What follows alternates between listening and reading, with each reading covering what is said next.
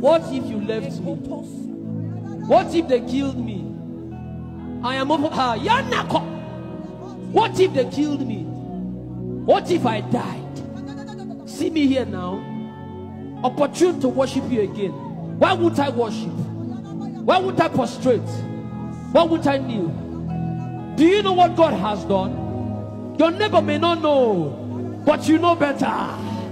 Your neighbor may not know, but you know better. You understand what he has done. It's beyond man worship. It's the King of Kings we are talking about. He's the Lord of Lords we are talking about. Aruba Ojo, Aruba Ojo, Azina Bele Bele Bele Bele Bele Bele. That's what I call him. That's what I call him. That's what I call him.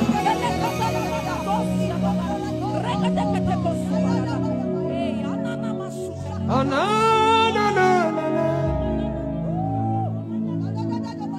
Don't be ungrateful this evening, no. Don't be too boastful or proudful. This is God we're talking about. I thank God for those who are praying, who are broken already. Things already happened.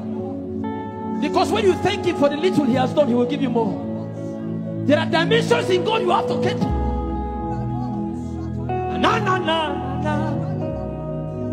Don't be distracted. Focus and worship Jesus. It's beyond music. It's not about a song, it's about your heart. Can you worship wherever you are?